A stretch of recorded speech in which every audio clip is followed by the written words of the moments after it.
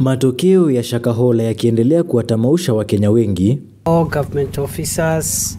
Waziri wa usalama wa ndani Profesa Kithure Kindiki amesema kuwa eneo la Shakahola litageuzwa na kuhifadhiwa kama eneo la kumbukumbu ili Wakenya waweze kuwakumbuka waliopoteza maisha yao. The scene of crime where this most horrendous criminal work has been carried out can never be again reverted to normal and ordinary human activity. And for that reason, the scene of crime will be taken over as a national memorial. Waziri Kindiki akisema kuwa serikali pia itaandaa ibada ya maombi katika eneo hilo, maombi yatakayohusisha kanisa, wakazi wa eneo hilo na Wakenya kwa jumla.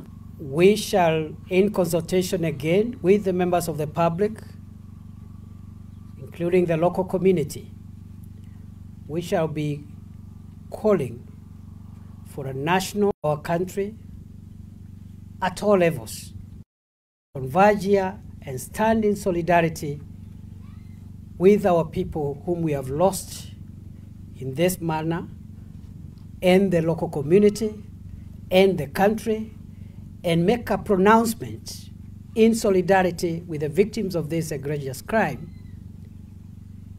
from here. Kindiki akishikilia kuwa mhubiri tata Paul Mackenzie atasalia korokoroni milele, akisema kuwa kesi inayomwandama ni ya uzito mno.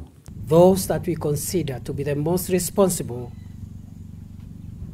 offenders and perpetrators of the heinous crimes against humanity and other serious crimes that have been committed here in Shakahola. We've made good progress in that front.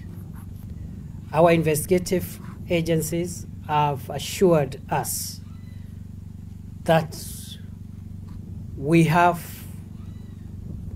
a proper case. He will not see the light of day. He will stay there for the remainder of his life. Kufikia sasa, watu 94 wameokolewa katika eneo hilo, huku watu 19 wakiwa tayari wameunganishwa na familia zao. Dennis Mwendwa, Undugu TV.